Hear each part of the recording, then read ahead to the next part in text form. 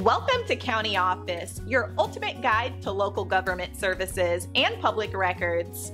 Let's get started. Should you include 401k on your taxes?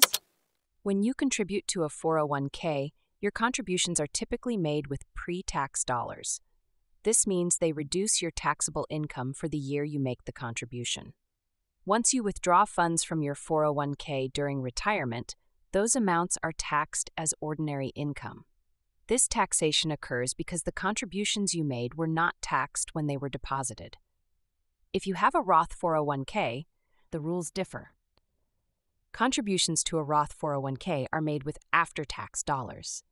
This means you pay taxes on your contributions up front, but qualified withdrawals are tax-free. Employers may also contribute to your 401k through matching contributions.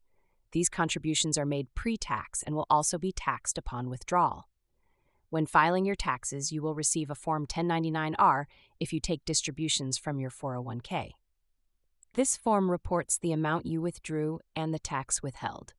It is essential to keep accurate records of your contributions and distributions. This will help ensure you report the correct amounts on your tax return. Consulting a tax professional can provide clarity on how to handle your 401k contributions and withdrawals on your tax return.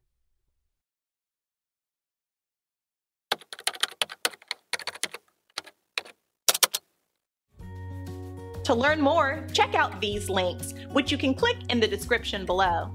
And feel free to comment your questions. We're here to help. Thanks for tuning in to our video. Please like and subscribe and leave a comment below. See you in the next video.